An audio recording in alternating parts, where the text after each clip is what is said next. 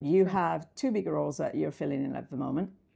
What are your key priorities for short term and then long term for Intel? We can start with Intel Foundry. Obviously, building out this network of a Western supply chain, world-class technology, foundries, world-class nodes for our customers is important and remains important. But probably the shift that we've made is products are as important, if not more important, because as customer zero for that foundry business, we really need to showcase and be able to highlight that technology. And I think we had kind of missed that in our communications and our spending. And so we've really tried to reprioritize the way we do things. We need world-class nodes. We want to be a manufacturer for the world.